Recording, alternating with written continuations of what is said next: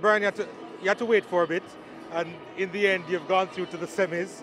What are your thoughts on the blow just now?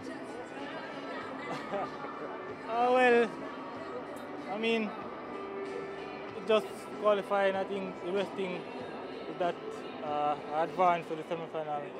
And for now, I just have to just go back, get my recovery, get some rest, and come back for the semi-final, which is tomorrow. You're pretty critical of your first race. Was it a little bit better for you this time around?